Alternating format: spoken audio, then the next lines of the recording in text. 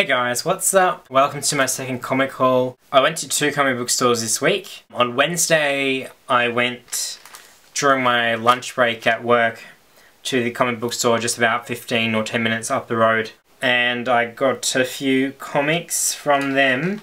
The first one was Miss Marvel by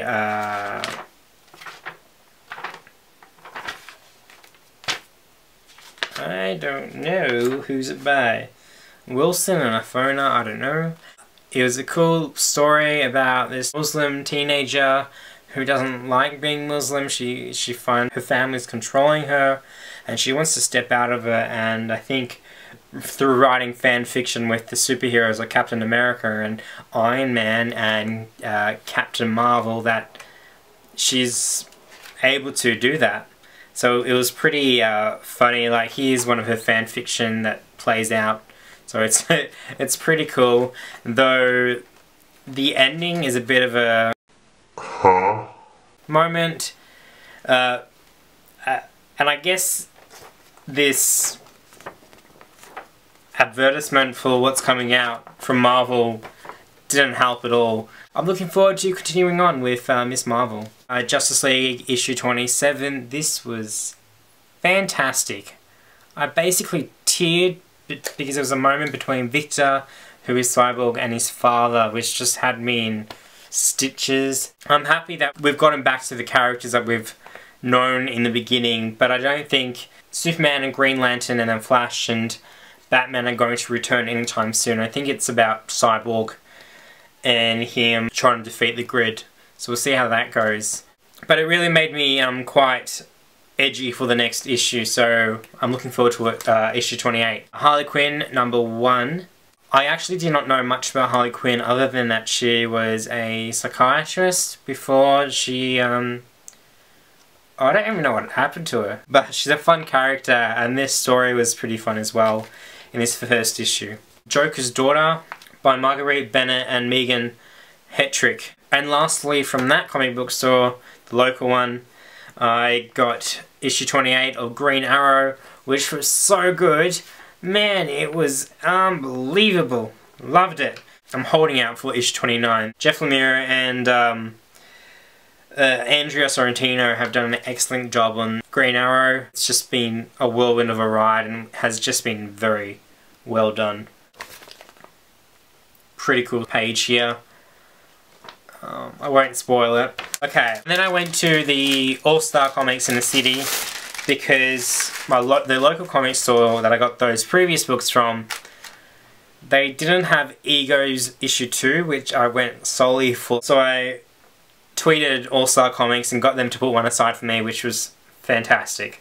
So here's Ego's 2. I haven't yet read it. I just came home from the store. Love the art. It's just so retro and colourful and bright. Oh, I'm not gonna spoil myself. Royals Masters of War by Rob Williams and Simon Colebi. This one's apparently about, it's during World War II.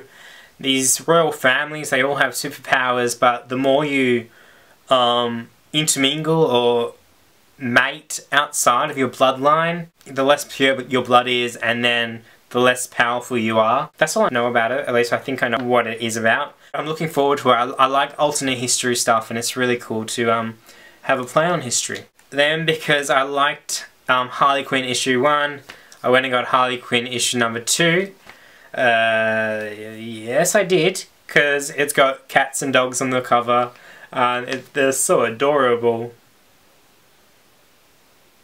And they're all got blood on them. Oh, and parrots and like a squirrel? No, it's squirrel. Yeah, squirrel. Or raccoon or something. Yeah, it's crazy. Looking forward to reading it. I don't know what it's going to be about. This is one that I've been looking forward to very much. It's The Fuse by Anthony Johnston and Justin Greenwood. It's basically a cop procedural in space. Looking forward to it very much. I've heard marginally positive things about it. This is a series that the guys at Excalibur CCG TV recommended me. It's black science. by Rick Remender, Matteo Scalera and Dean White. They said the first one's not that great, but the series just gets exponentially better. So I'm looking forward to it. I don't know what it's about, to be honest, but the art looks cool. I'm really digging it. So we'll see. Purple. I've been hearing amazing things about Thor God of Thunder, so I thought I'd go ahead and pick up issue 19, which apparently is a good starting point for anyone getting into the series. So I've heard amazing things about this series. I just want to see how it is and see if I like it, and if I like it enough, I'll go ahead and pick from issue number 1 and try and read it as a sort of backstory or prelude to the continuation from this issue. I was tempted to also get Loki series, but I did not. And the last book I got was City, the Mind in the Machine by Eric Garcia and Javier Fernandez. This one's apparently, it sounds a heck of a lot like Person of Interest, that J.J. Abrams TV show. But with this one, the machine doesn't work, and they're trying to find solutions to fix it, and apparently they're solutions that you wouldn't think about. So I'm looking forward to reading it as well. It looks fun. There was this page which really hooked me. There's 3 little kids. It was funny. 4 kids, sorry, with guns pointed at them. But yeah, they're all the comics that I got this week. I might do a trade haul, who knows. We'll see how I go tomorrow. Once I read all the ones I got today, I'll do a review video for all of these books. I'll catch you later. Cheers.